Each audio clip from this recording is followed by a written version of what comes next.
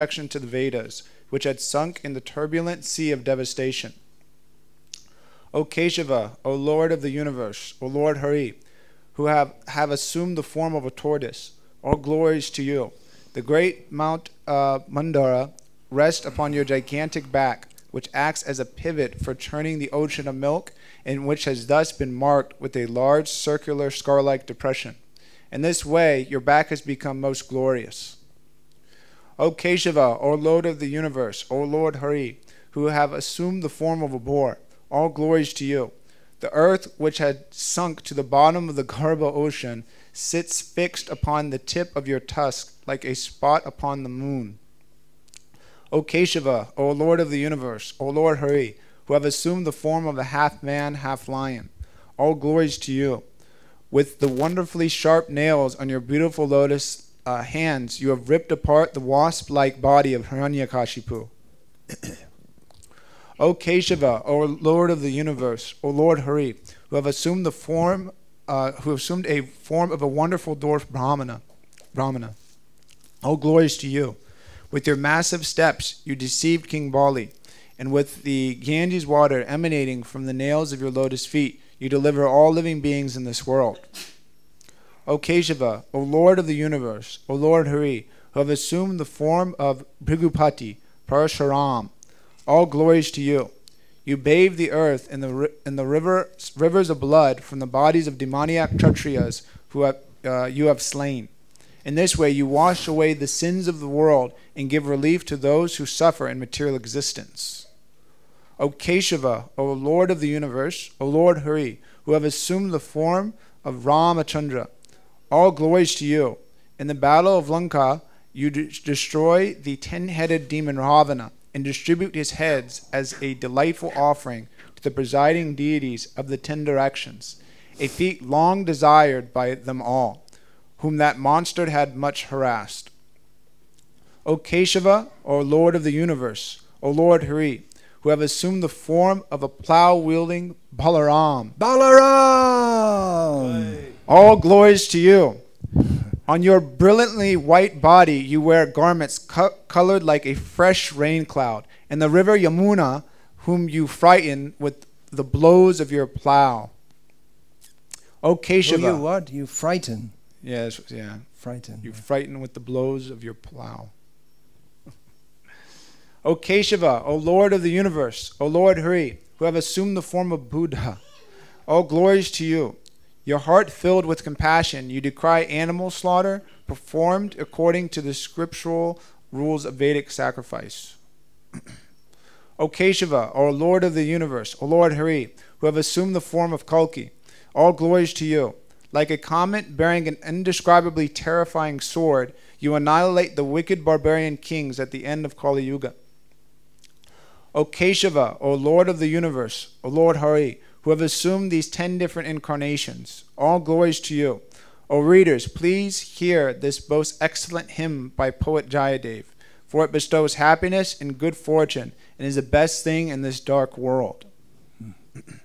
O Lord Krishna, I offer my obeisances unto you, who incarnate in these 10 forms. In the form of Matsya, you rescued the Vedas. As Kurma, you bear Mount Mandara on your back. As Varaha, you lift the earth on your tusk. As Narasimha, you tear open the chest of the demon Hiranyakashipu. As Vamana, you trick King Bali. As Parashuram, you slay all the wicked Kshatriyas. As Ramachandra, you defeat Ravana, the son of Pulastya. As Balarama, you carry a plow.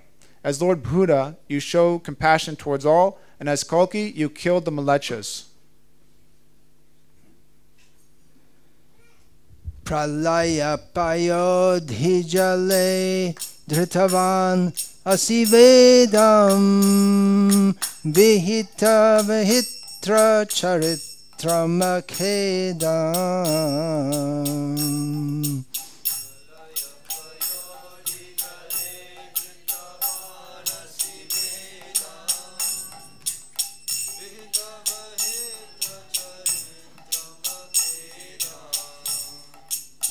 Keshavadhrita Meena Sharira Jaya Jagadisha Hare,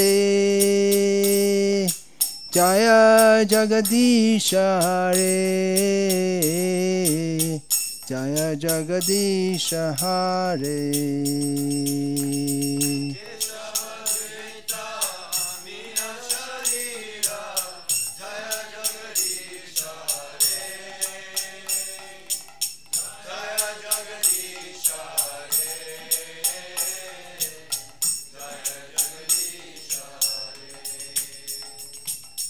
Kshitireha vipulatare tishtati tava prishthe dharane dharanakirna chakra garishthe.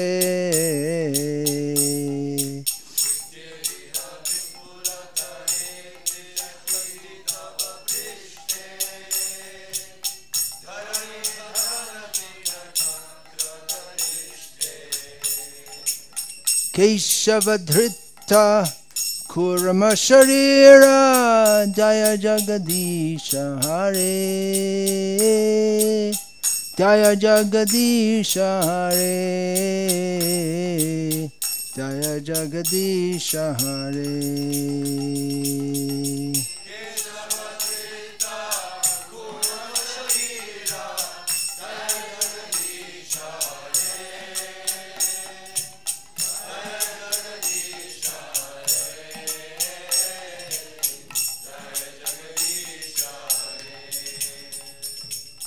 Vasati Dashana Shikhare Dharani Tavalagna Shashini Kalanka Kaleva Nimagna.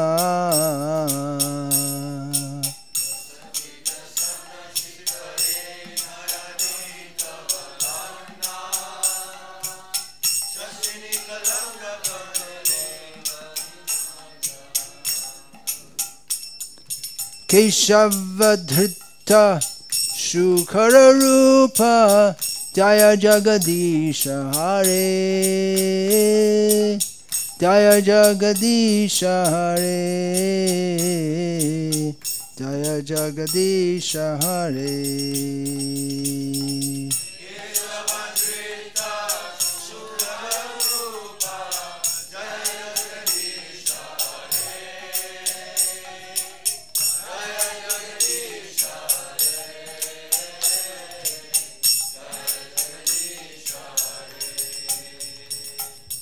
Tavakara Kamalavare Nakamadbhuta Shringam Dalita Hiranyakashiputanu Bhringam. Tavakara Kamal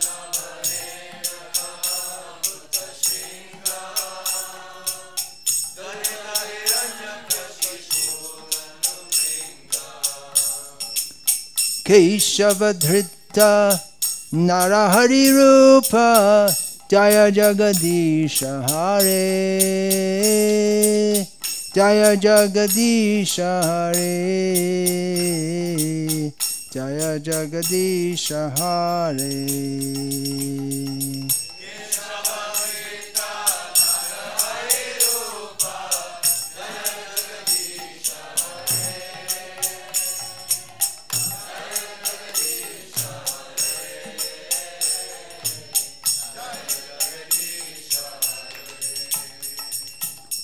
Chalayasi Vikramane Balimadbhuta Vamana Padanaka Janita Jana Pavana.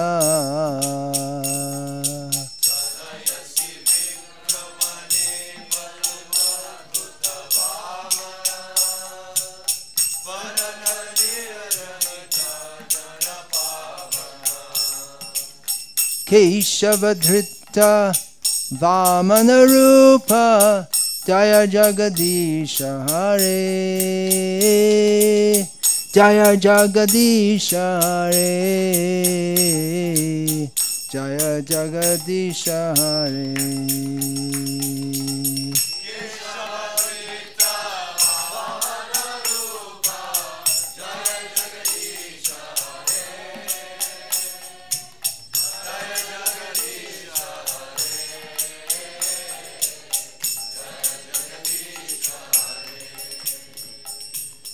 Kshatriya Rudhiramaye Jagadapagata Papam Snapayasi Payasi Shamita Bhavatapam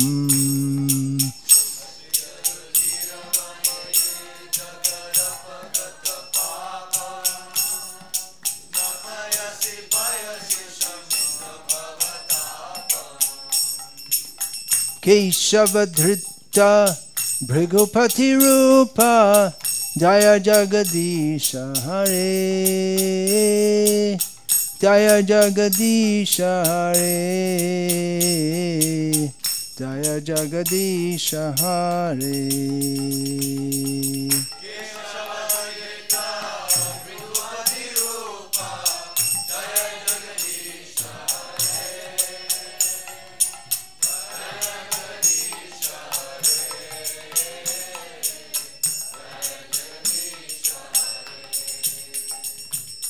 Vitarasi Dikshurane Dikpatim Kamaniyam Dashamukhamoli Balim Ramaniyam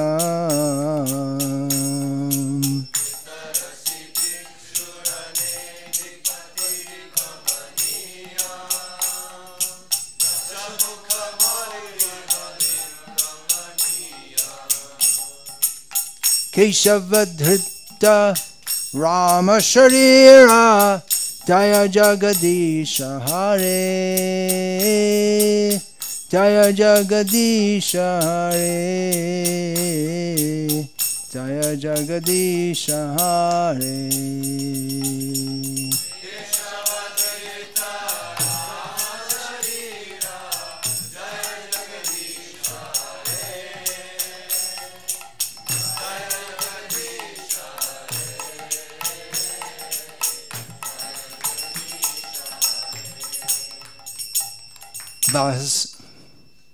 क्या हुआ Vahasi Vapushi Vishade Vasanang Jaladabham Halahati Bhiti Milita Yamunabham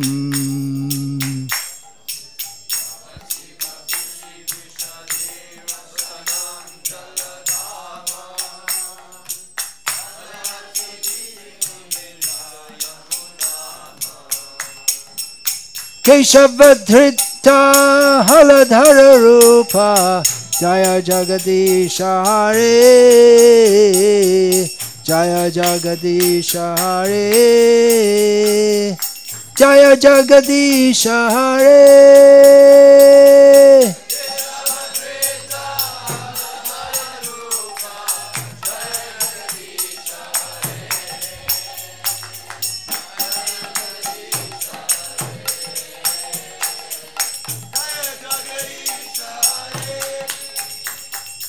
Halahati Bhiti Milita Yamunabham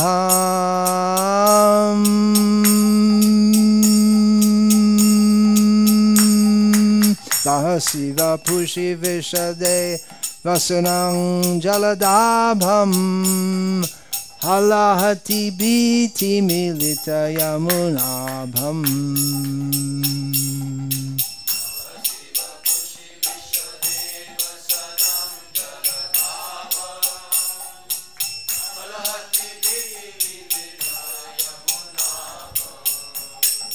Keshavadhrita Haladhara Rupa Jaya Jagadisha Hare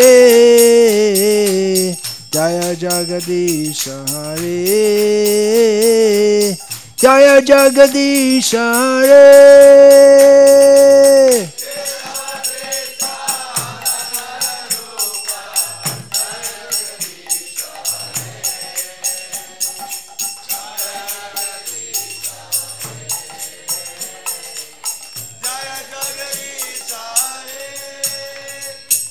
Nindasi yagya vidheraha shruti jatam sadaya hridaya darshita pashughatam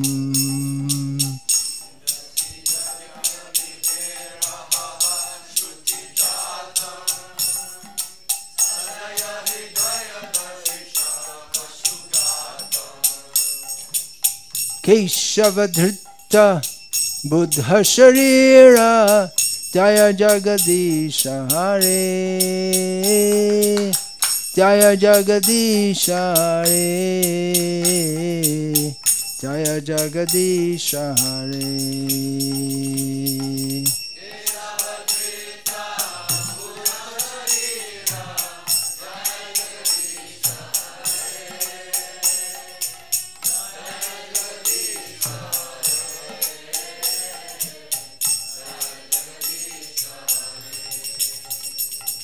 Mlecha Nivaha Nidhane Kalayasi Karavala Dhumaketamiva Kamapi Karalam Nidhane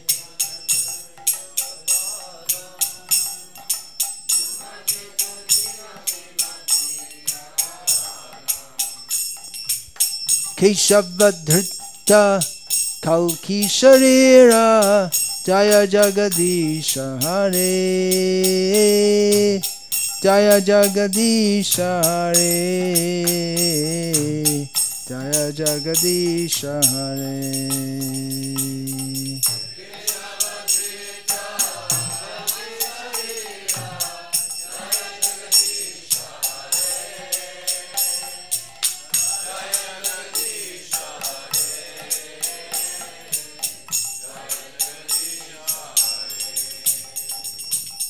Shri Jaya Deva Kaveridamuditamudaram Shrinu Sukhadam Shubhadam Bhavasaram.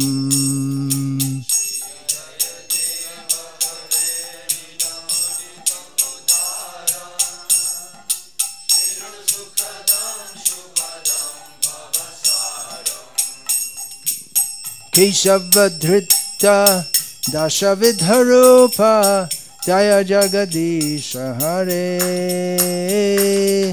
Jaya Jagadisha Hare Jaya Jagadisha Hare.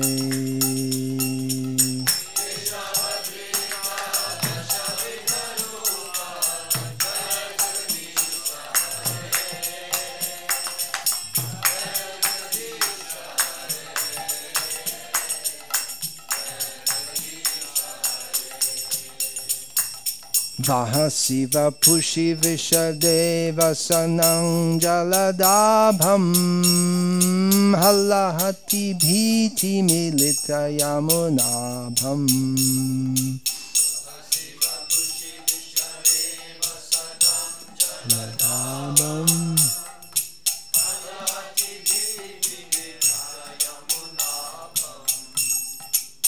Keshavadhrita Haladhara Rupa Jaya Jagadisha Hare Jaya Jagadisha Hare Jaya Jagadisha Hare.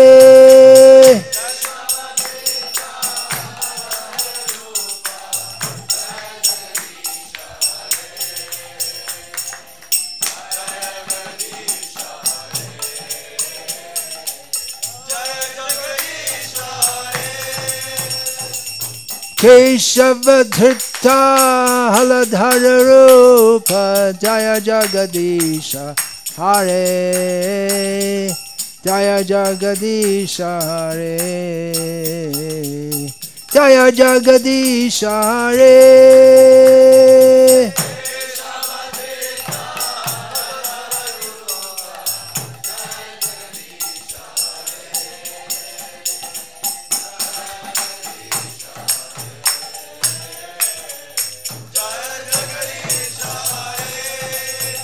Hare Krishna, Krishna Krishna, Hare Hare, Hare Rama, Rama Rama, Hare Hare.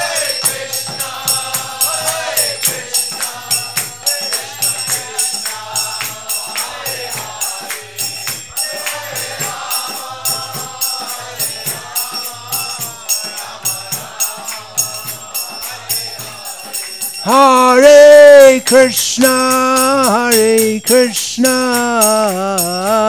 Krishna Krishna, Hare Hare, Hare Rama, Hare Rama, Rama Rama, Hare Hare.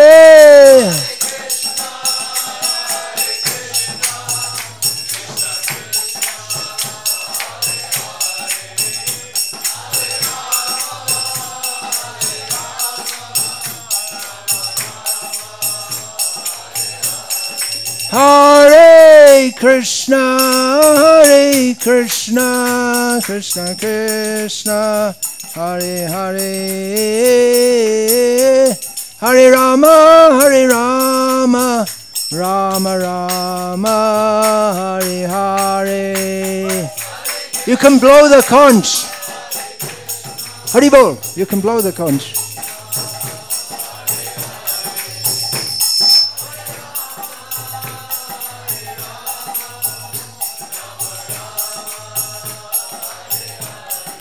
Hare Krishna, Hare Krishna, Krishna Krishna, Hare Hare, Hare Rama, Hare Rama, Rama Rama, Hare Hare.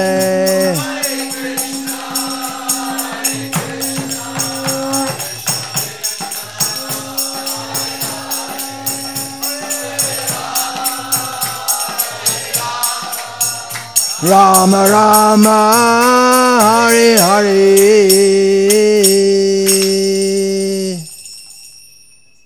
Jai Vishnupada Paramahamsa Parivrajaga Acharya Ashtotar Sada Sri Srimad A.C. Bhakti Vedanta Swami Prabhupada Ki Jai, Shri Balaram Purnima Mahotsav Ki Jai, Shri Krishna Balarama Ki Jai, Gaura Premanande, Hari Hari Bol.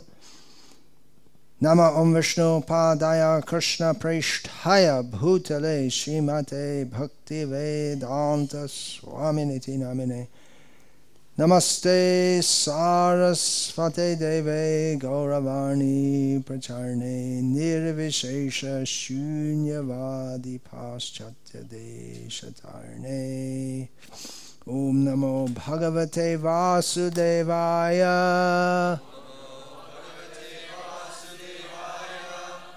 Om Namo Bhagavate Vasudevaya.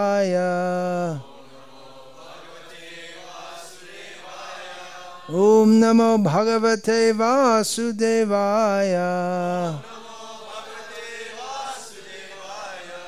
Srimad Bhagavatam, Canto 10, Chapter 65, Text 28, Translation and Commentary by disciples of His Divine Grace A.C. Bhaktivedanta Swami Prabhupada.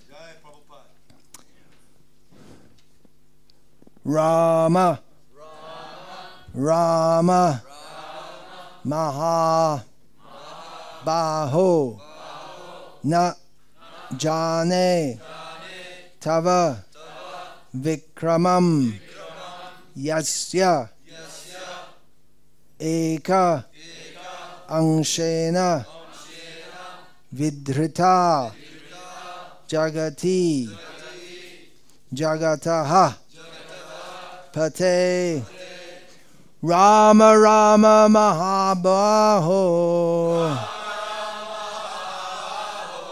Najane Tava Vikramam, Yasyaikang Shena Vidhrita, Jagati Jagatah Pate, Rama Rama Mahabaho,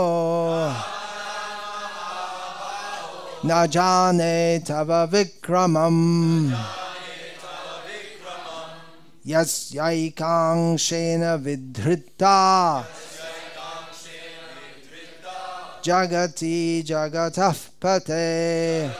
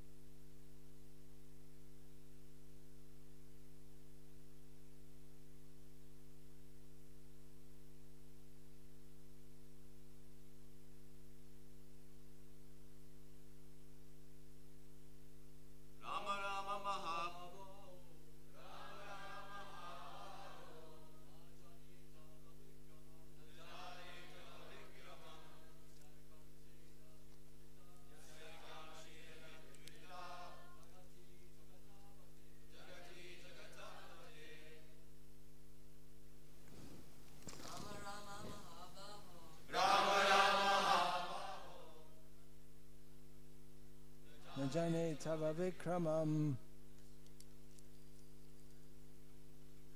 Shena vidrita Jagati Jagatapate. Ladies, please. Rama Rama Mahabaho Najane Tava Vikramam Yasyankang Shena Vidrita Jagati Jagatapate. Rama Rama Mahabaho Najane Tava Vikramam Yajaikang Shena Vidrita Jagati Jagatapade. Rama Rama Mahabaho Najane Tava Vikramam Yasyaikang Shena Vidrita Jagati Jagatapate. Rama Rama Mahabaho Najane Tava Vikramam Yajaikang Shena Vidrita Jagati Jagatapate. Rama, Rama, oh Rama, Rama, Maha, Baho, O mighty armed one, Na, Jane, I do not appreciate, Tava, your, Vikramam, prowess, Yasya, whose, Eka, one, Angshena, by a portion, Vidhrita, is sustained, Jagati, the earth, Jagataha, of the universe, Pate, O Master. Goddess Yamuna said, Rama, Rama, O mighty armed one, I know nothing of your prowess. With a single portion of yourself you hold up the earth, O Lord of the universe. Purport. The phrase Ekanshena, with a single portion, refers to the Lord's expansion as Shesha. This is confirmed by the Acharyas.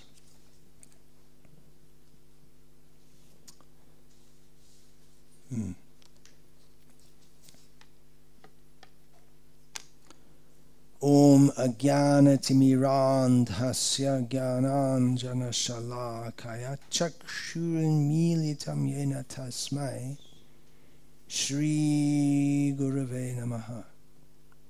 Nama Shrishtham Manumapi Shachiputramatra Swarupam Rupam Tasyagrajamurupurim Maturim Goshtavartim Radha Kundam Girivaramaho Radhika Madhavasham Prapto Yasya Pratita Kripaya Shri Gurum Tam Natosmi Vandeham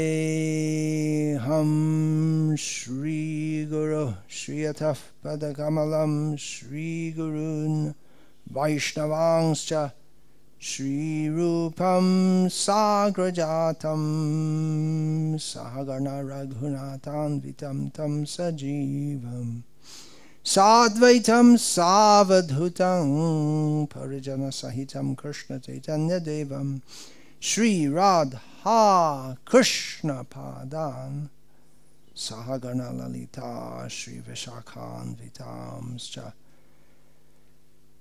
Namaste Halagraha Namaste Mushala Yudha Namaste Revati Kanta Namaste Bhakta Vatsala Namaste Dharani Dhara Namaste Balanam Shrestha pralambare namastestu ehimam Krishna purvaja. Translation of these two verses in supplication to Lord Balaram from the Brahma Purana are as follows. Obeisances to you, O holder of the plough. Obeisances to you, O wielder of the mace. Obeisances to you, O darling of Revati. Obeisances to you, O kind benefactor of your devotees. Obeisances to you, O upholder of the earth. Obeisances to you, O best of the strong. Obeisances to you, O enemy of Pralamba. Please come to me, older brother of Krishna. Here we are far away from the land of Krishna. Is that right? We're a long way from the land of Krishna, but Krishna's here. And every land is Krishna's land. Still we think of Vrindavan as particularly the land of Krishna. Is that right? It's Radha's land. Radhe Vrindavaneshwari. Krishna goes so many places, but Radha is there. That is at Radha Padankitatam, Radha Padankitastan. Anyway, today is Balarama Purnima, not Radhashtami. And particularly on this day, wherever my miserable body is placed in this miserable world, I meditate on Lord Balaram in Vrindavan, especially when we, the followers of Srila Prabhupada, think of Lord Balaram in Vrindavan, we think of Krishna Balaram, installed by Srila Prabhupada in 1975 in the temple, which he called the Krishna Balaram temple, Krishna Balaram Mandir. He wanted to emphasize Krishna Balaram. He put them in the center, not Radha Shama Sundar. He said that he did so to demonstrate, well, there are two reasons. One reason is that is the area, Raman Reti, delightful sands, where Krishna and Balaram, so many years ago, in our estimation, but hardly a flick of the eyelids in universal estimation, in Krishna's estimation, so many years ago, Krishna and Balaram spotted in Raman Reti. That was one of the places where Krishna and Balaram and the cows and the cowherd boys used to play. It's famous for that. Another reason Srila Prabhupada wanted to demonstrate the fact that Brajendra Nandan Jai Shachi Shuta Hoilo Shai Balarama Hoilo Nitai, that Gaur Nitai are non-different from Krishna and Balaram. So he established those deities there. And also there's so many reasons. In Vrindavan he wanted devotees to come from all over the world to get strength after preaching in these demoniac countries of the Western world. They could come and be rejuvenated by taking strength.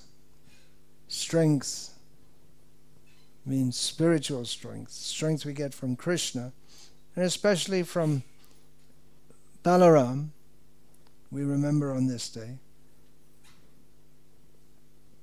Krishna and Balaram as young boys playing in the sands of Raman Reti and throughout the land of Vrindavan, they're not fixated on their strength. They're not bullies.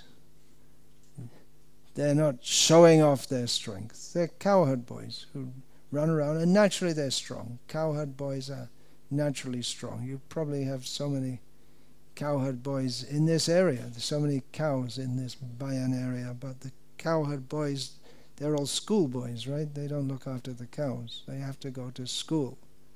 Krishna and Balaram didn't go to school till later. First they were cowherd boys. And naturally they become very strong, because to control cows are quite strong animals. You have to push them a bit to get them. Sometimes you have to push them a bit to go here and there. And just the whole profession of cow keeping, and then they naturally become strong, and they have the sticks. They have their own culture, the cowherd people's culture. Up to the present day, the one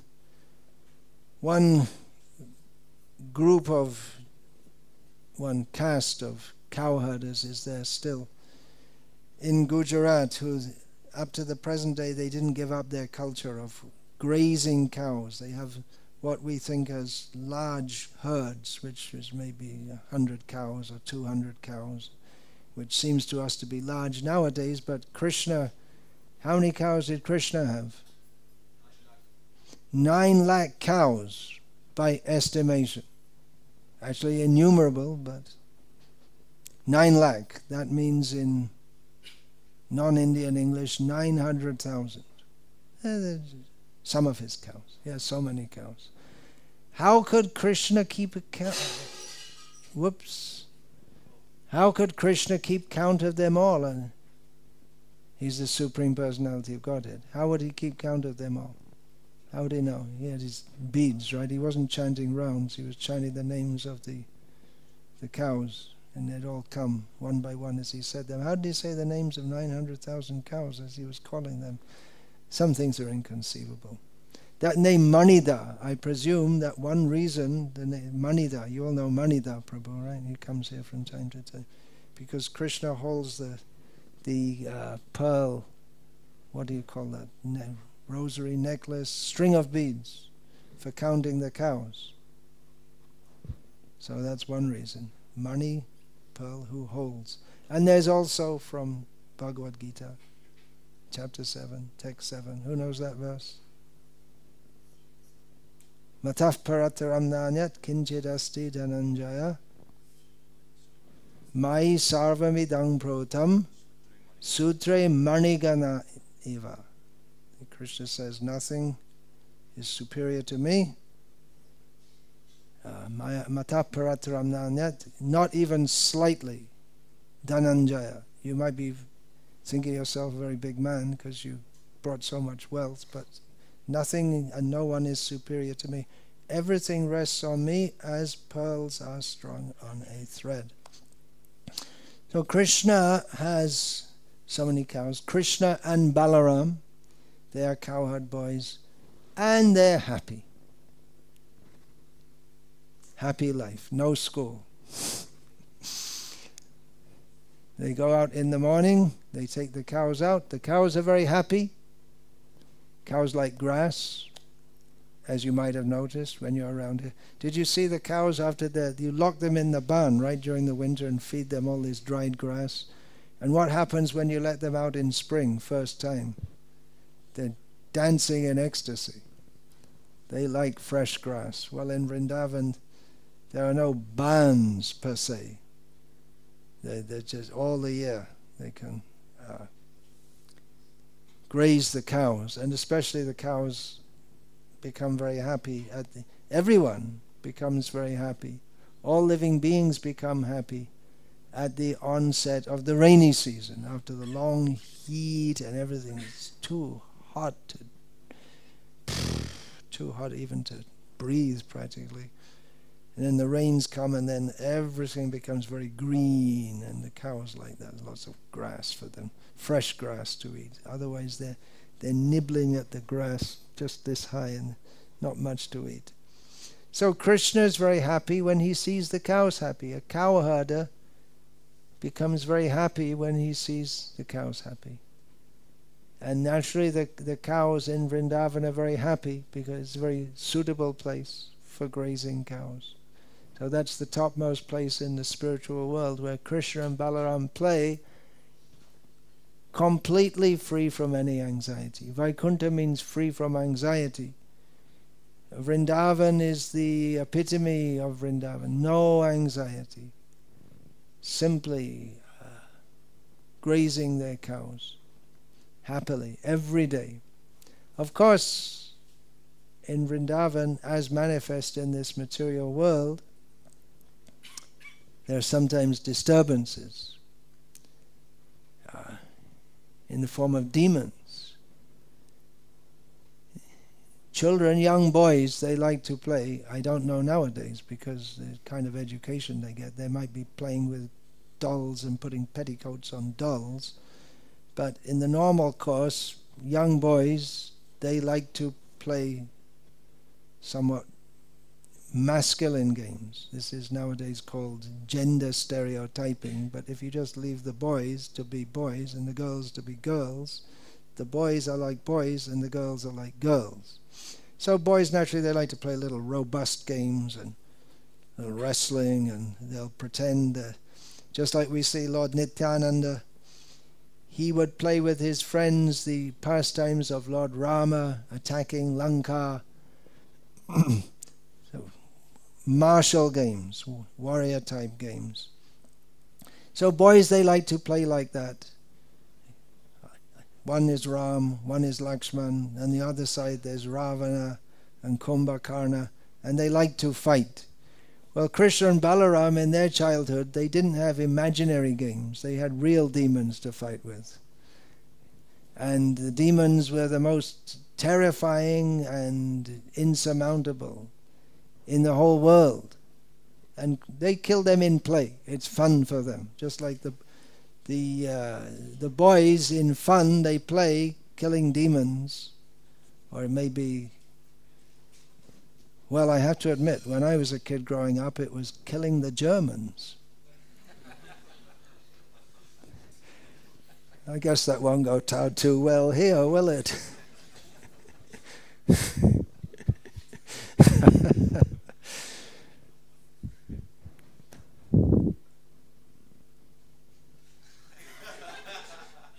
Why do I always make these politically incorrect statements?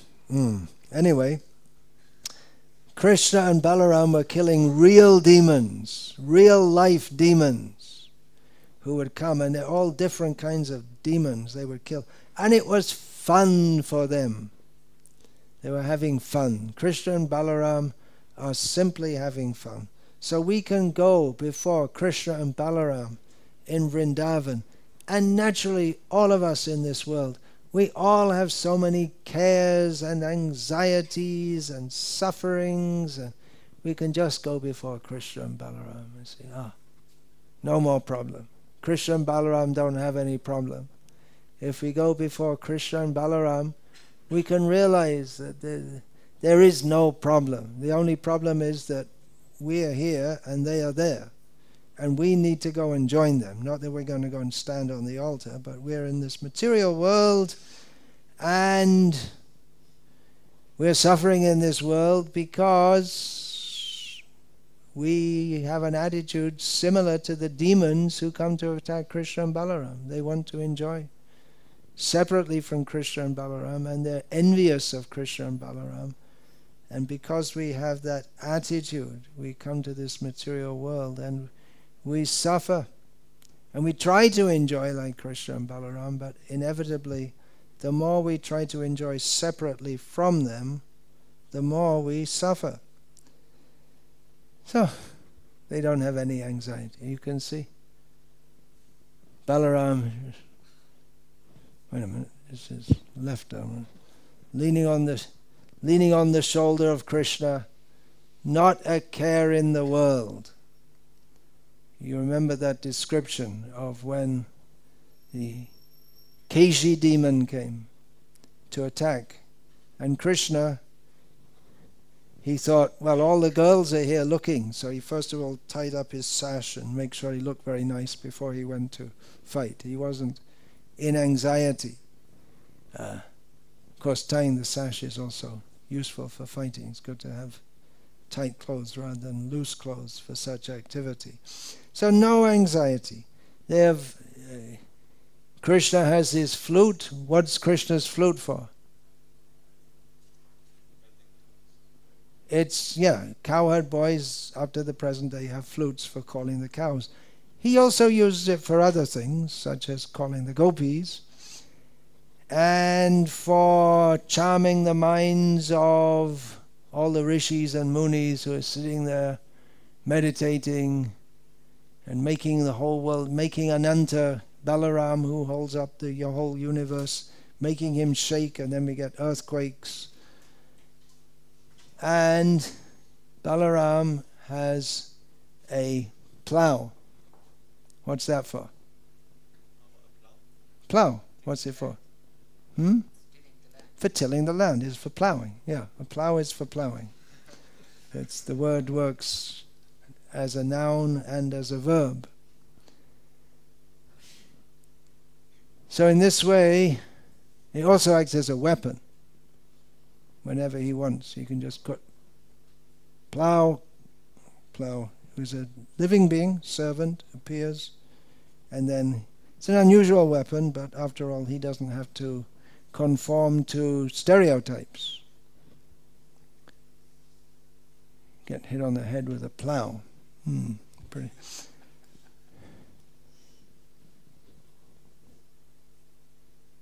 Srila Prabhupada once Tamal Krishna Maharaj, when Srila Prabhupada was stressing so much in the last few years, from about 1974 onwards to 1977 when he left, Srila Prabhupada was stressing so much on farm projects, varnashram projects, and Tamal Krishna Maharaj said to Srila Prabhupada, "You are the farm acharya, Srila Prabhupada." And Prabhupada said, "No, it's Krishna and Balaram. Krishi Go Raksha. These are the two activities of the farm. Krishi means plowing, that's Balaram, and Go Raksha, that's Krishna. Of course, they both do Go Raksha.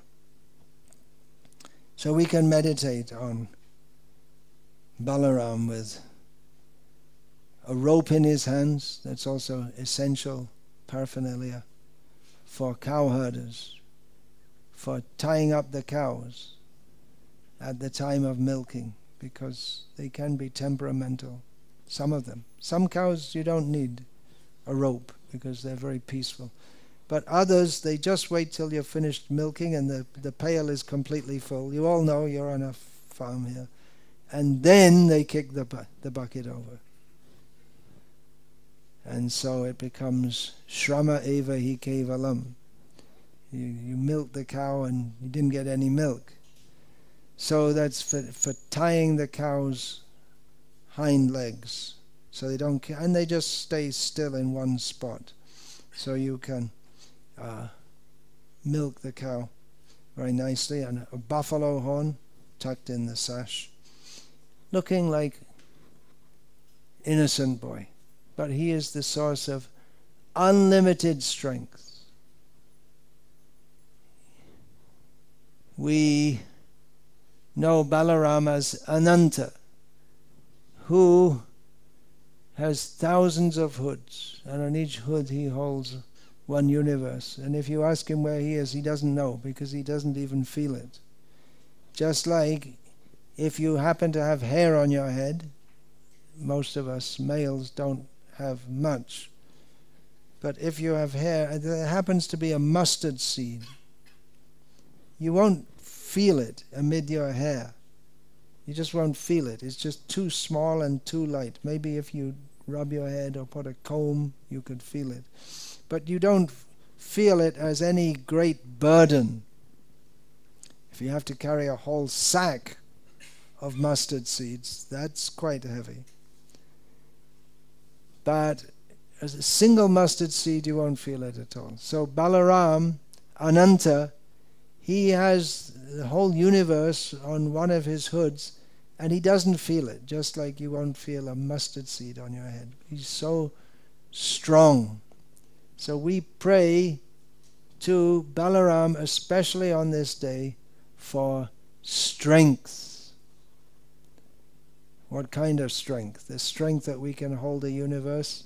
We'll never be able to hold the universe. These Mayavadis, they think they're going to become God, but they can't even lift up a bag of mustard seeds, what to speak of the whole universe. So it's a ridiculous idea that they'll become God, but we can pray to Him for strength, and especially on this day we can pray to Him for strength. Nayam Atma Balanena Hina, the Upanishad says, that we cannot attain the Atma. We cannot be spiritually realized without strength. Now, one Mayavadi, self-proclaimed sannyasi, he interpreted this to mean that we need physical strength for self-realization. And therefore he advocated eating meat. He wasn't a Vaishnava sannyasi. So this is a complete misunderstanding and a complete misinterpretation.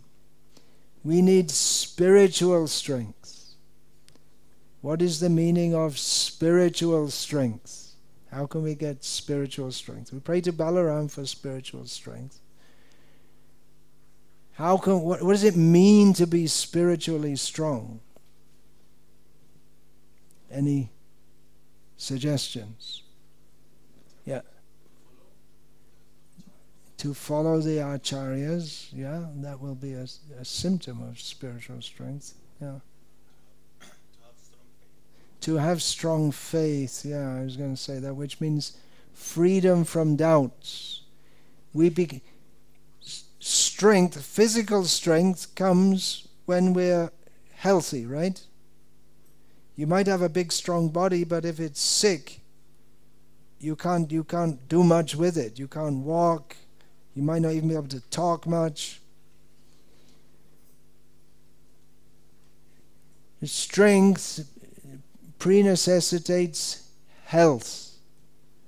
And spiritual health means faith, which means freedom from doubts. Doubts like demons. Krishna and Balarama kill the demons. So we may have so many doubts. Balarama is Adi Guru. He is the first Guru. Of course we can say Krishna is the original Guru because he's the original everything. But his first expansion, Balarama, he's the first. So he's the first to teach about Balarama. And we get spiritual strength from our Guru and Gurus, who is a manifestation of the strength of Balarama. Balarama, he doesn't have any doubts about Krishna being the Supreme Personality of Godhead. And he dissipates doubts strongly in the form of the acharyas. He strongly contests any theories which are opposed to not accepting Krishna as the Supreme Personality of Godhead and not having full faith in Krishna.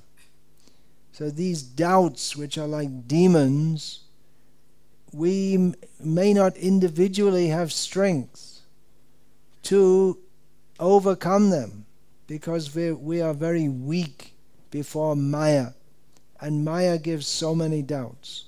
Actually, doubts and the tendency to engage in sense gratification, they go together.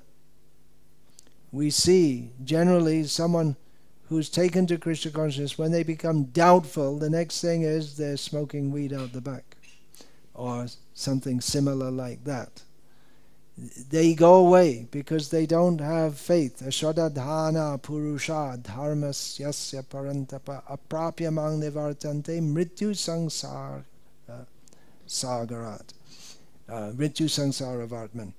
The persons who don't maintain faith on the path of devotional service, they don't attain Krishna and they fall back into the materialistic way of life. because then they start to think, I am this body, the world is real, I am meant for enjoying this body, and it's a quick tumble from on the snakes and ladders board. You may be doing very well, but if we become doubtful, we go from 99 down to 1. You know that?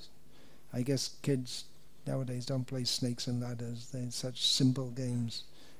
You know that? On the snakes and ladders board, you get almost there. You get to 99 and tumble all the way down. Big snake. The big snake of Maya. We tumble down.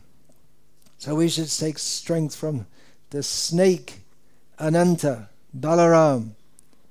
We may doubt. What is it? What is this? A snake? Snake? Balaram? Ananta? Snake holds up the universe. We didn't see in our telescopes any snakes in outer space. Doesn't seem to make sense.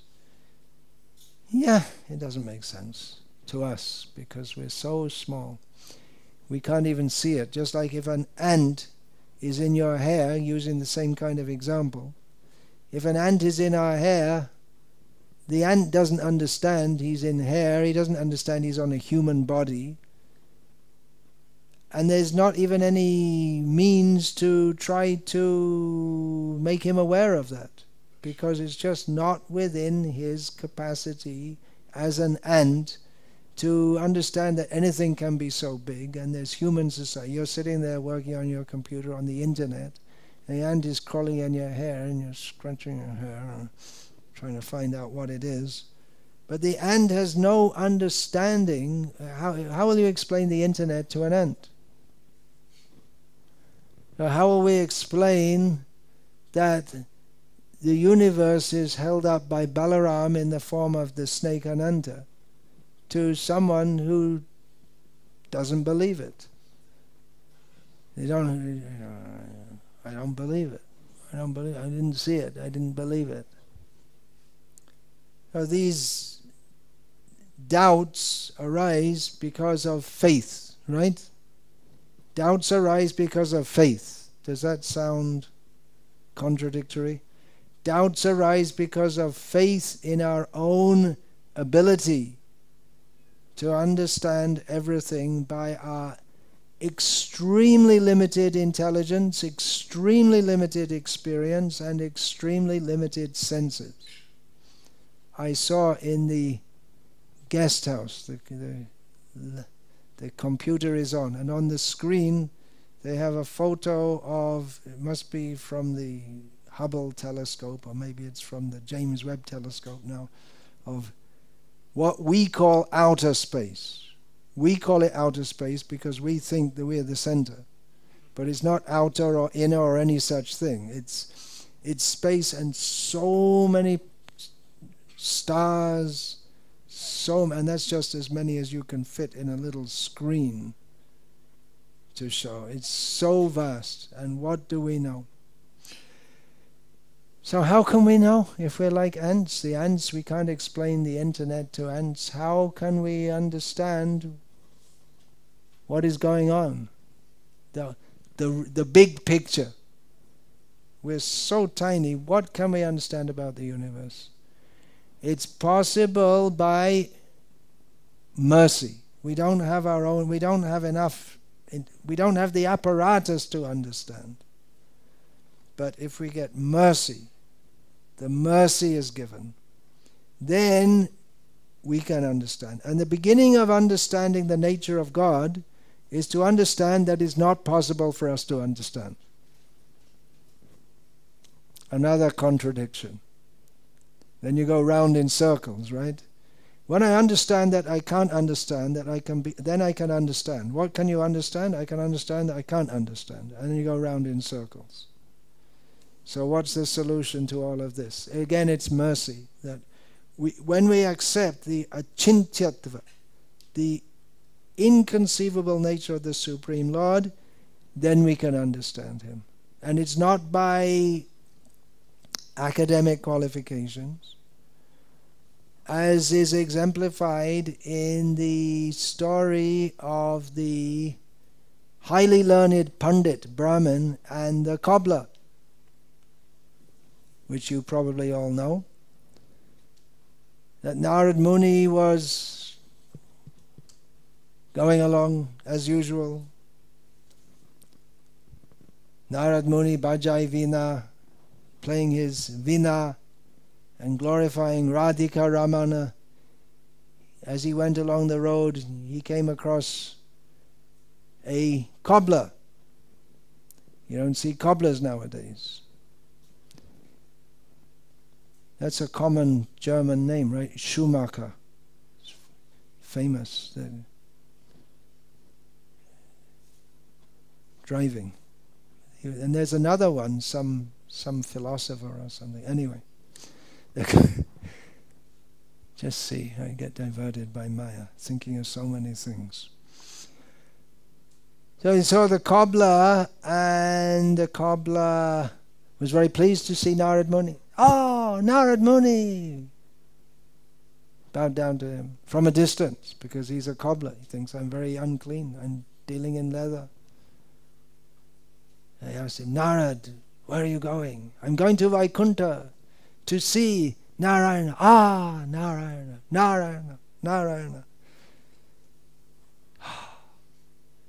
When you come back, please come back after you've been and tell me what you saw Narayana doing. So then Narad Muni went on, and he saw a big Pandit. Pandit said, oh, Narad, where are you going? Narad. Not very respectful. I'm going to Vaikuntha to see the Supreme Lord. So the Pandit said, okay, tell him I'll be coming soon. Tell him to have a proper welcome for me. I'm a big Pandit, Brahmin, and I'll be going to Vaikuntha soon, so make sure everyone's ready to receive me. So Narad went up to Vaikuntha, offered his prayers to the Lord, and the all-knowing Vaikunthanath, the Lord of Vaikuntha, said, when you go back to see that cobbler, you'll see the cobbler and you'll see the Brahmana. Tell them that I, Lord Narayana, was putting an elephant through the eye of a needle. Narad said, Tatastu, as you order, I'll do. Strange order.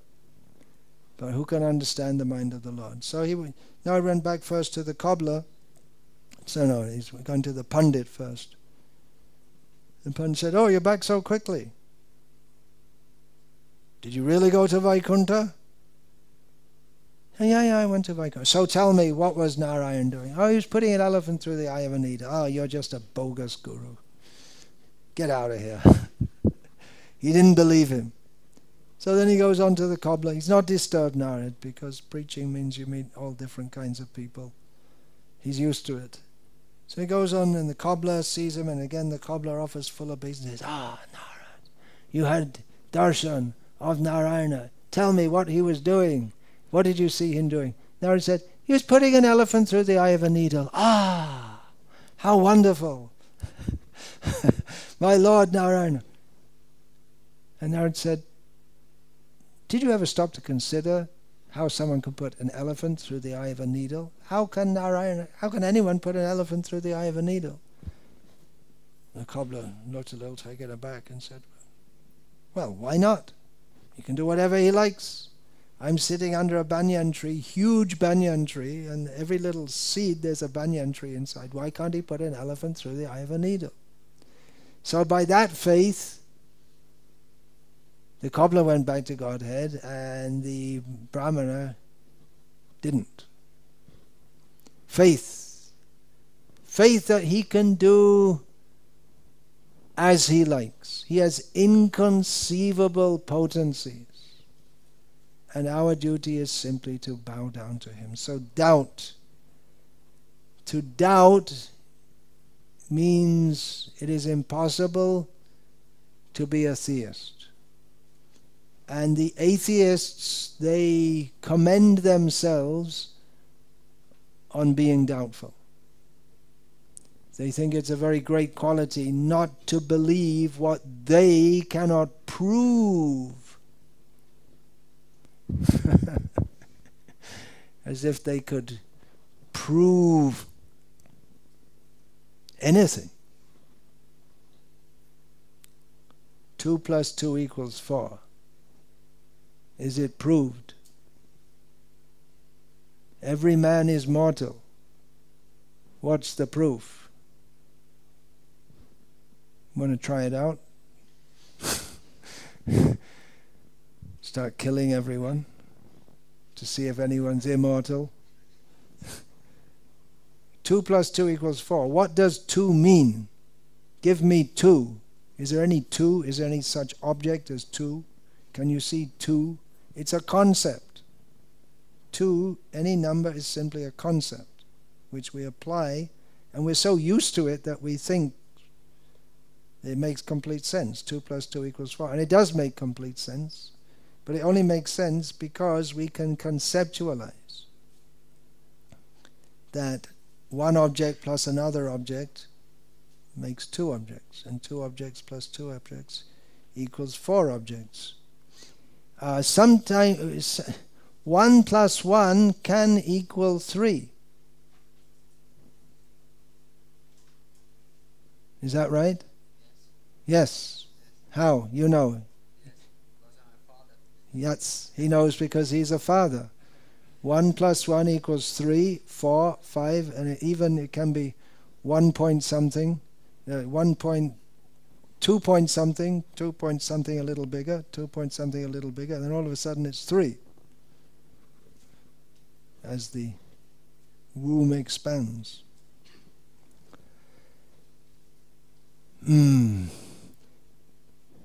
So it's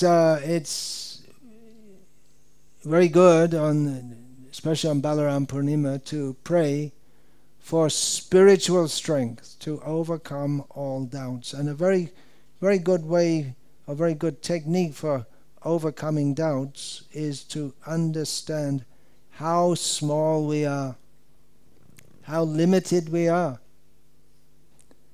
We're contemplating the Supreme Personality of Godhead, whose potencies we can hardly begin to imagine.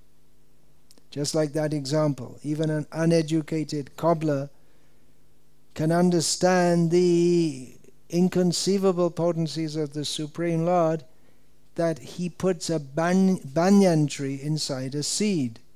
How does a banyan tree grow from a seed? How does anything grow from a seed? Now the biologists, what do they say?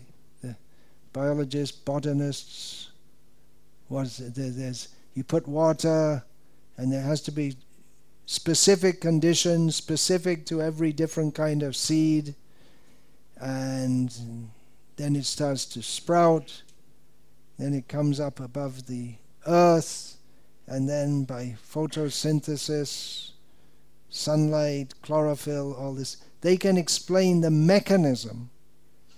But what is it that impels a seed to do so?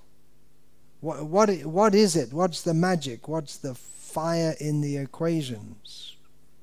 What is it? What is the spark of life? That they cannot demonstrate in a laboratory. What is the nature of life? You can get a tadpole, that's what we used to do in biology class, tadpoles and frogs, and cut them up and look at their insides and all kinds of horrible things that made the girls cry. And you can analyze, this is their, I don't know all the biological names, you can analyze, but what is life? What is the difference between a living frog and a dead frog? The answer, biology class. That they cannot identify. Living force. The supreme living force, the supreme consciousness, the supreme powerful Krishna, Balarama. All power comes from him. Now we may say that, well, we see power, we see energy without life. We say life comes from life, all power comes from life. And they say, no, it's just energy is everywhere. Energy is everywhere, everything is energy. The wind blowing, it's because, why does the wind blow? Do we have any meteorologists here? There's the movement due to the different, the sun is shining in one place and there's a cloud in another place, so it's hotter in one place and cooler in another place, so the air becomes lighter in one place and warmer in another place, and that causes it to move and this and that. And sometimes they can even the wind can bring sand from the Saharan desert. Does it happen here sometimes? Happens here also. It becomes very strange. It becomes sky becomes red, and if there's rain, then it becomes all red. So all kinds of wonderful things go on in nature. But we say it's nature. It's just nature. It's just interaction of material forces. It's natural. But why is it natural? Why should it be like that? The answer is that behind everything is a person. There's the wind god. And behind the wind god is Krishna. Everything's going on by plan. Everything's going on by design. It doesn't come into being abracadabra or just by random interaction of chemicals. Where did the chemicals come from? What's the scientific answer? The scientific answer is abracadabra. There was nothing. A long, long time ago, the grandchildren is sitting on the lap, a long, long time ago, there was nothing. Nothing. Nothing. And nothing exploded. And out of that explosion, everything came into being. And it all settled down in exactly the right way, so that I can sit you on my lap and tell you all these fairy stories. But we who have taken shelter of Balarama don't believe it.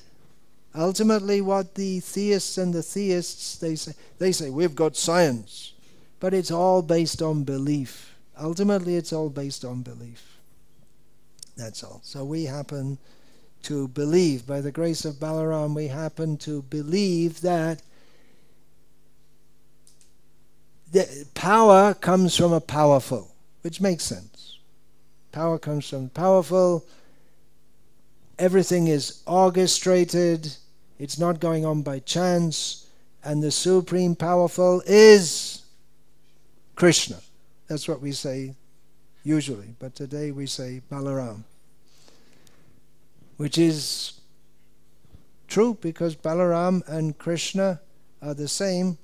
But particularly we think of Balarama as demonstrating the strength of Krishna. Who's more strong, Krishna or Balarama? Balaram's the elder brother.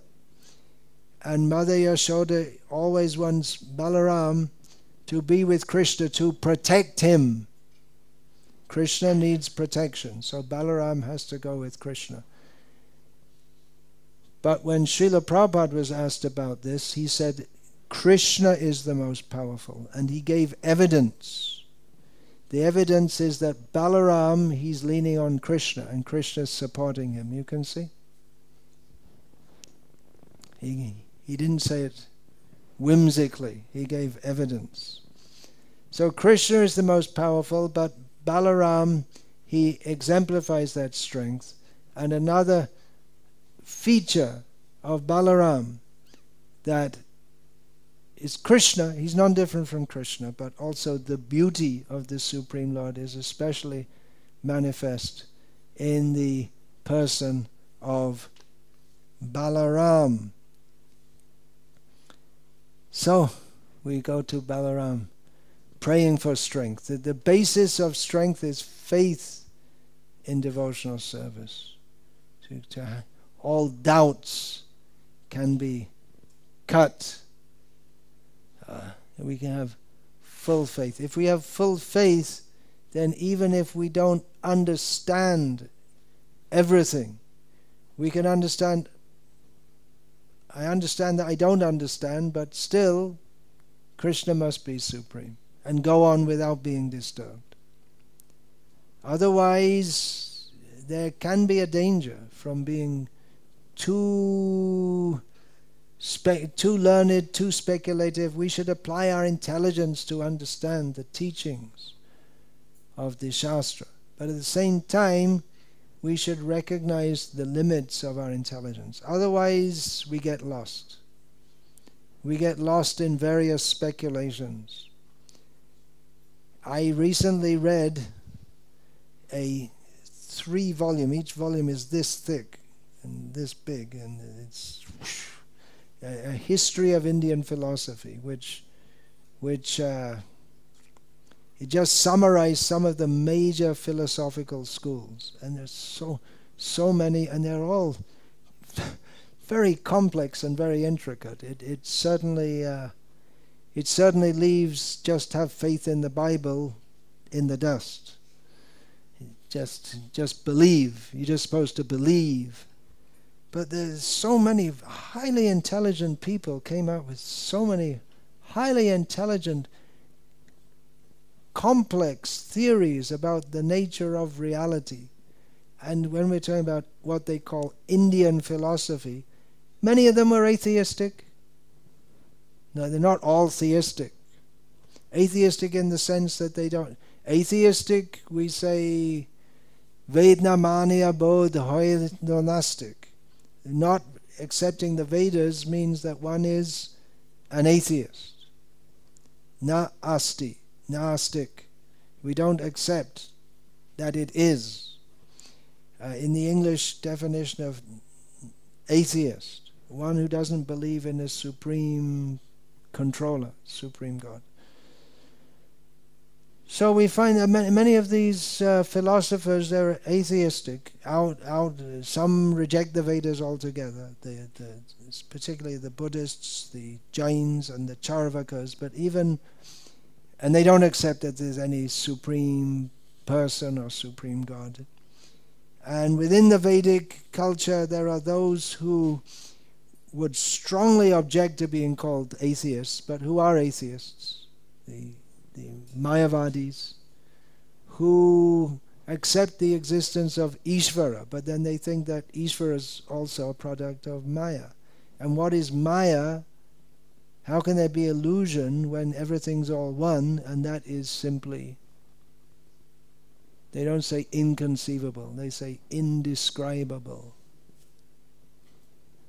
They're very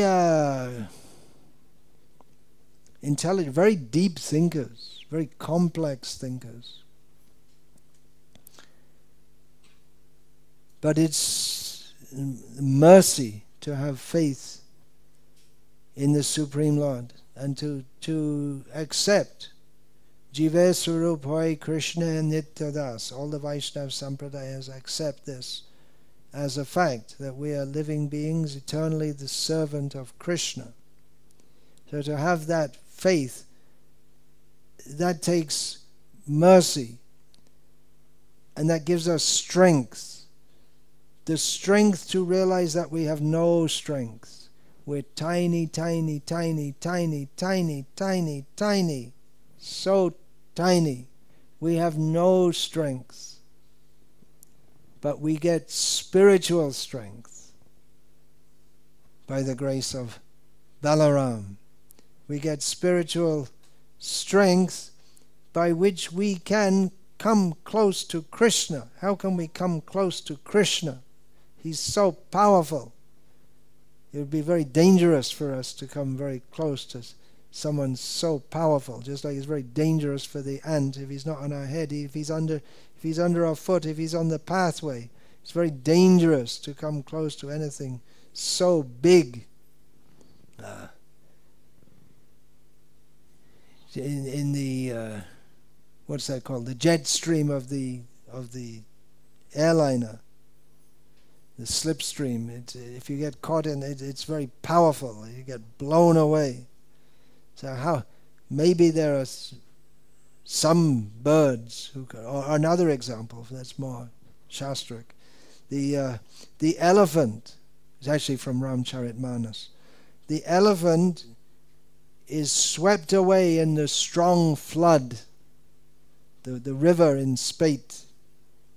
But the fish swims happily, even against the current. How is that possible? Because the fish has taken shelter of the water. So in the same way, we cannot approach the powerful. It's too powerful. We'll get destroyed if we come close. But if we take shelter of the powerful, then we become strong.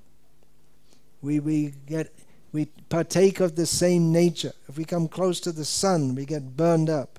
But if we get the body, fiery body, then we can live in the sun very happily. So if we have if we reawaken our spiritual nature, then we can live close to Krishna. He'll accept us. But that requires spiritual strength. And another suggestion, what spiritual strength means to stay on the path. That also requires strength, to keep on following, year after year after year, maybe lifetime after lifetime after lifetime. How will we do that? That requires strength. If we ask devotees, there must be several devotees here staying at this community who have been practicing Krishna consciousness for 30 years, 40 years, 50 years. If we ask them, how do you stay? How have you managed to stay when so many go away? If you analyze it, what does it come down to? It comes down to mercy.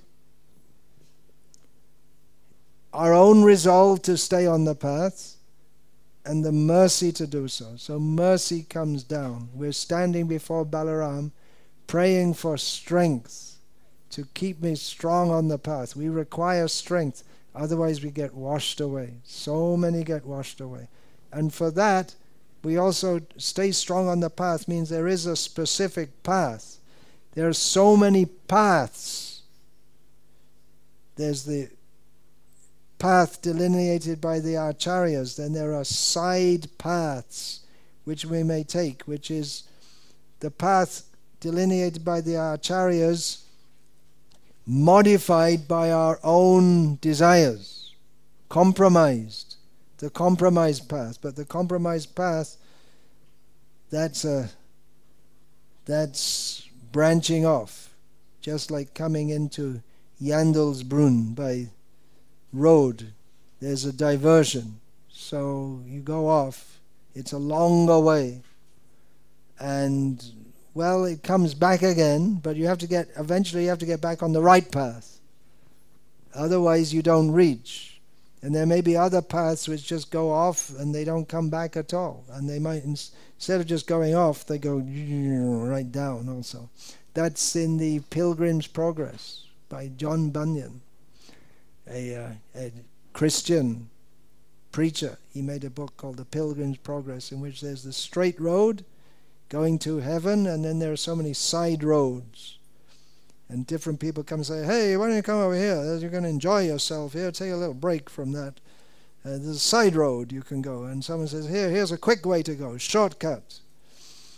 But any path except the prescribed path will not take us to the desired goal. So we have to remain strong on the path. And it takes strength because it can be difficult. It will be difficult. There will be difficulties. It's not that when we take to Krishna consciousness, now everything's nice. Now everything's nice. And yes, it actually does become very nice. But there will be so many tests. There'll be so many tests. And we have to pass them with fortitude, determination, We have to, based on faith, that this, I just have to remain on this path. If I remain on this path, Krishna, who is very merciful, will ultimately bestow his mercy on me. And that is it, that is mercy. Just to be able to stay on the path is mercy in itself. So when we come before Krishna Balaram, we can pray for strength to remain on the path. Otherwise, prapya punya kritam lokam ushidvan shashvate mata shuchinam srimatam gehe yoga brashto bijayate. If we don't complete our path in Krishna consciousness, then we may get born again in a good family, a devotee family. But how long does it go on? It can be that again in the next life you don't make full success, and again you practice Krishna consciousness to some extent, and again you get born again. I don't know, there's some of our Vaishnav youth here, is it? Some of you, you're children of devotees? Any here? They're coming later, is it? Some are living here probably. Here's Abhimanyu is a grandson of Dvibhuj Prabhu, who's at the farm which is called New Talavan in southern United States. Dvibhuj is a Prabhupada disciple, and he's lived at that farm all his life, and he is one of his grandsons. So there's the festival is there coming, or it's get together, right?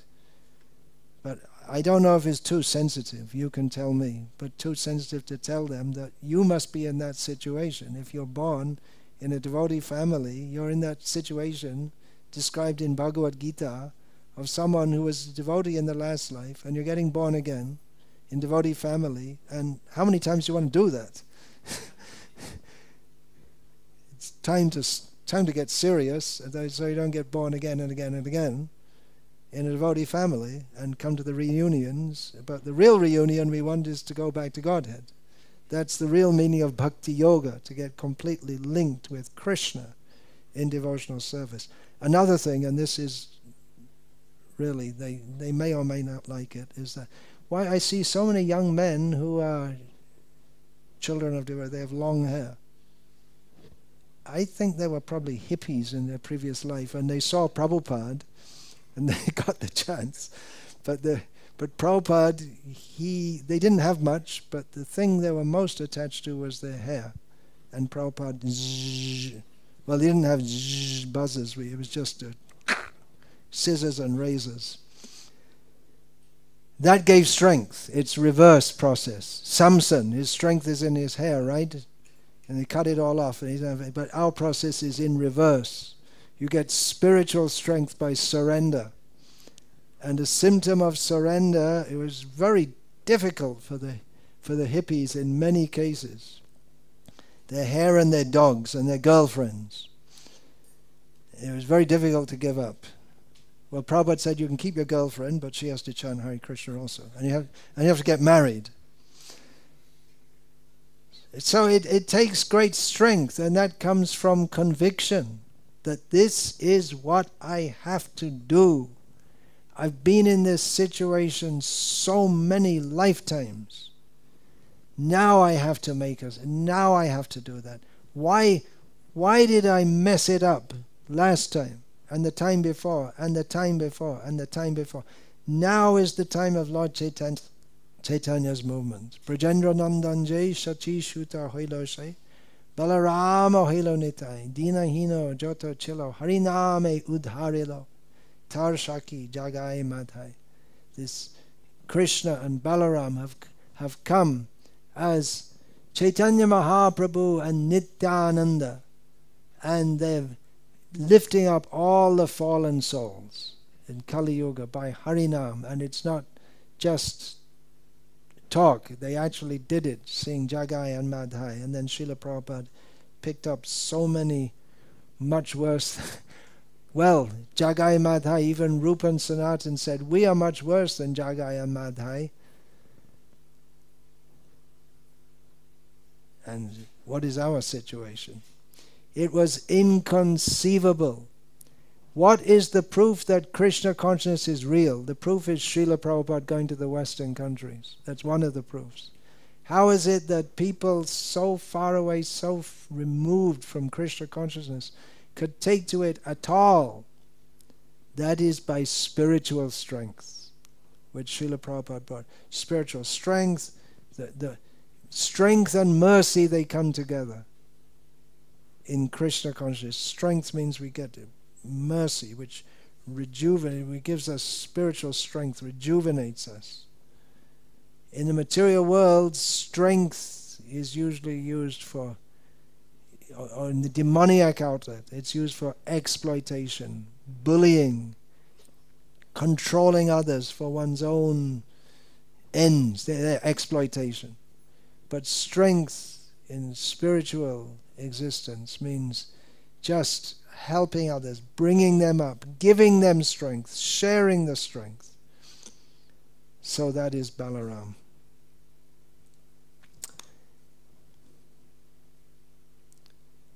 What's the program this morning?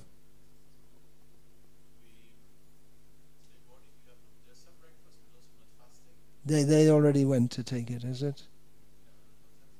9:42, according to this. Some services are starting.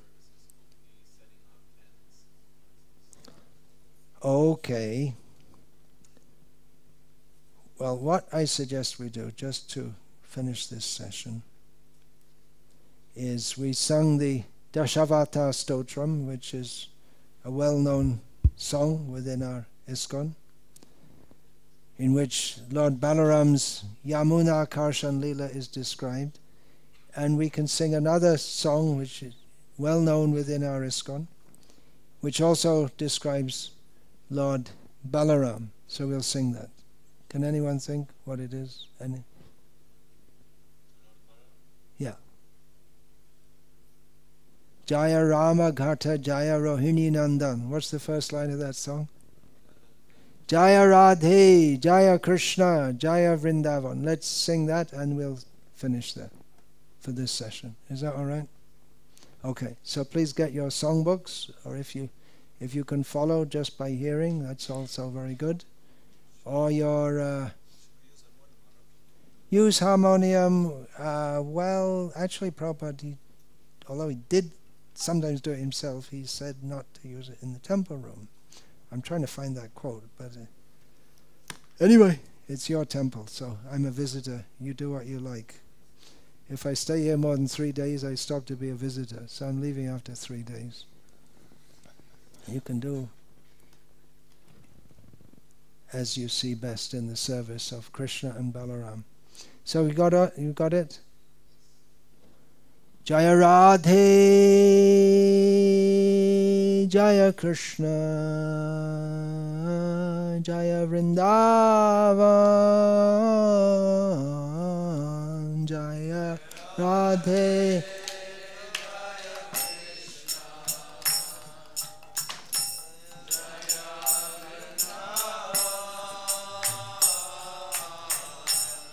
Shri Govinda Gopinatha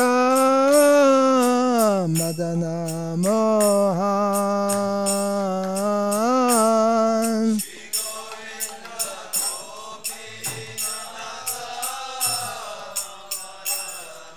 Give them a songbook. Give them songbooks. Shama Kunda, Radha Kunda, Giri Govardhan, Shama Kunda.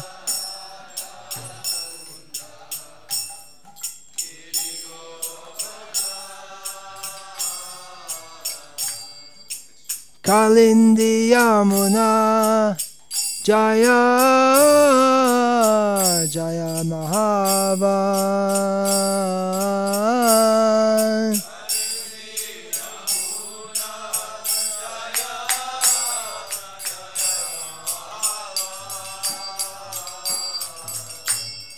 Keshi Ghata Vangshi Varta Dwadashakana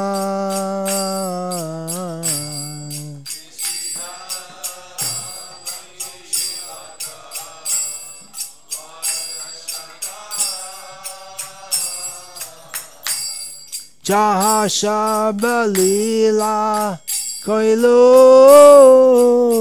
Shinandananda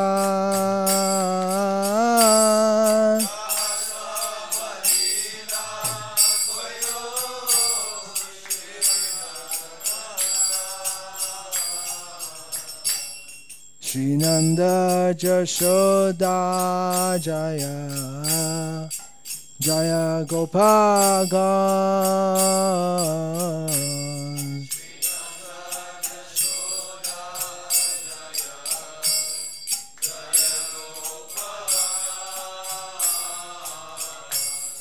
Shridamadi Jaya Jaya Dhenu Vachagan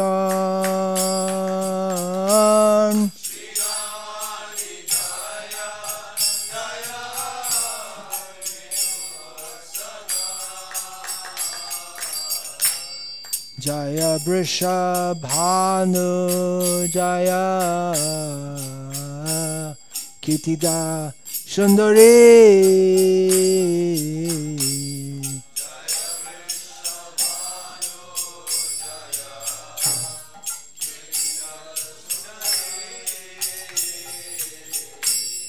Jaya Paurnamasi Jaya Abhiranagari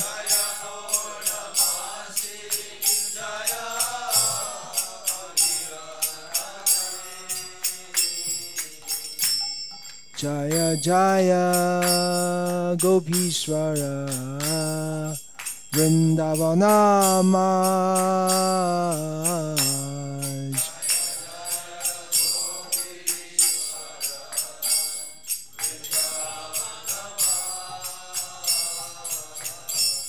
Jaya Jaya Krishna Shakha Bhattu Dijaraj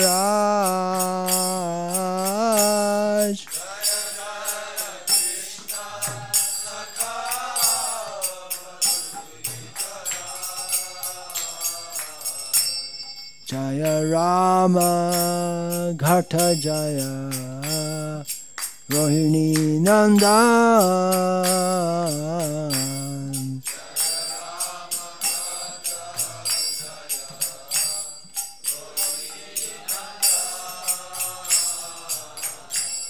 Jaya Rama Ghata Jaya Rohini Nandan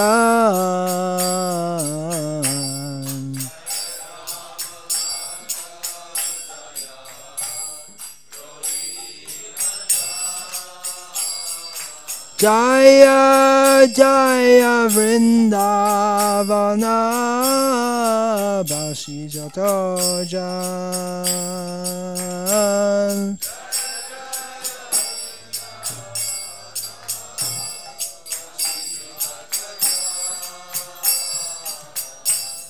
Jaya Dvija Patni Jaya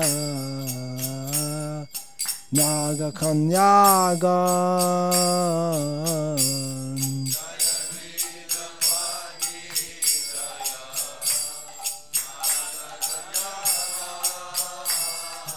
Bhakti Tejahara Pailo Govinda Chara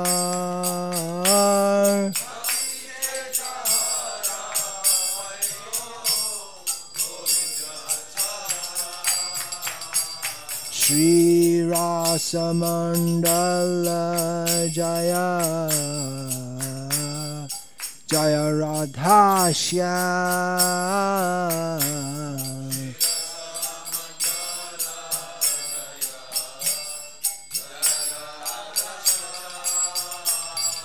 Jaya Jaya Rasa Lila Sarvamanoram.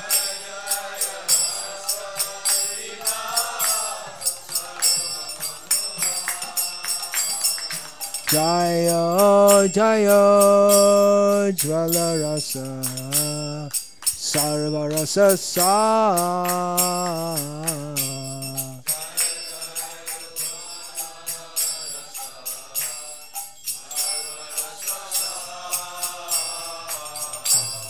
Parakiya Bhave Jaha Brajete Pracha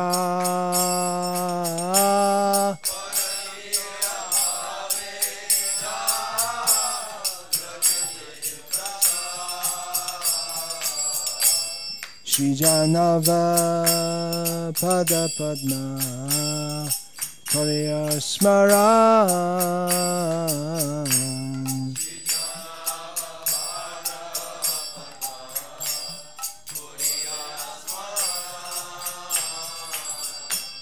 Dina Krishna Dasa Kahe Nama Sankirtan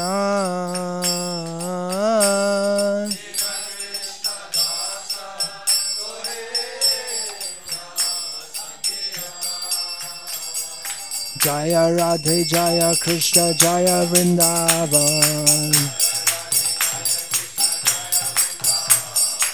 Jaya Radhe Jaya Krishna Jaya Vrindavan Shri Govinda Gopinath Madana Mohar Shri Govinda Gopinath Madana Mohar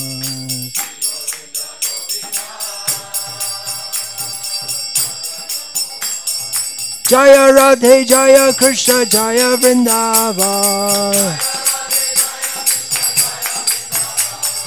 Jaya Radhe Jaya Krishna Jaya Vrindavan Shri Govinda Gopinath Madana Mohar Shri Govinda Gopinath Madana Mohar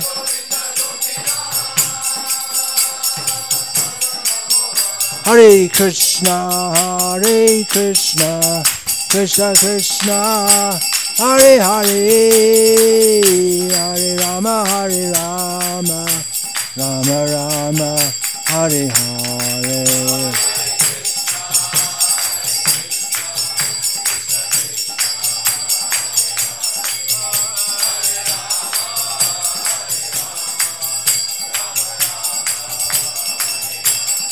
Hare Krishna Krishna Krishna Hare Hare Hare Rama Rama Rama Hare Hare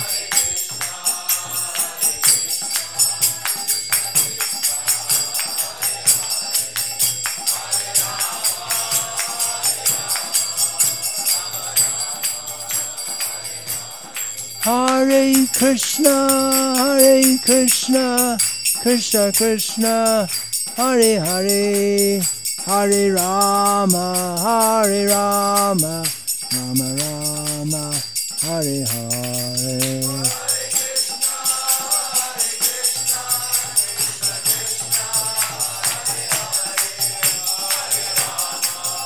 Hare Rama Rama Rama Hare Hare Jai Jai Shri Krishna Balarama Ki Jai Balarama Purnima Mahotsav Ki Jai Gaura Premanande Haribo.